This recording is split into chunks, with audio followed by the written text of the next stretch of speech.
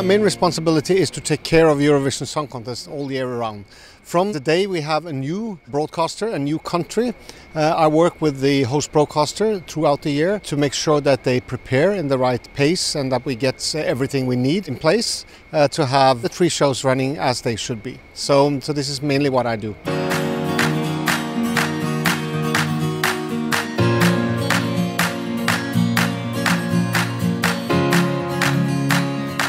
During the event weeks, I'm here to overlook the rehearsals, basically, to make sure that every act is treated equally, that they all get the same opportunity, the same kind of attention from the production.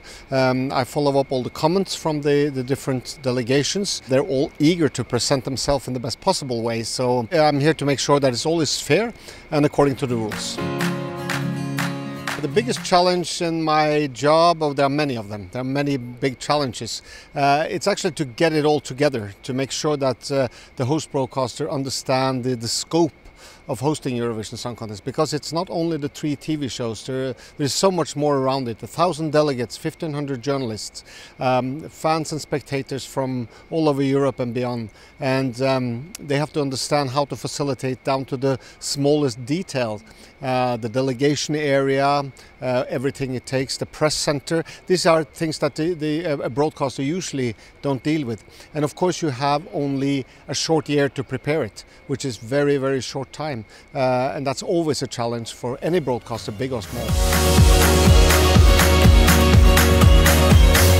My role in that is actually to try to help the broadcaster as much as possible to get around the hurdles. And there's been many hurdles here in Ukraine this year, mainly bureaucratic hurdles. It's a challenging place to work. They have a lot of laws and regulations that are in place for good reasons, but they're not really fit for Eurovision Song Contest. So I must say that pushing and sometimes pushing very hard to get things through has been challenging. But again, what we see here is Eurovision as we know it, and that's also because of great work from Ukrainian side.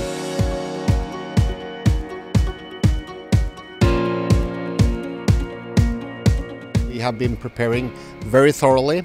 Delegations mostly very happy, with good feedback from them, which means that we have done things right. We have a lot of good Ukrainian acts that will, add the Ukrainian touch this year.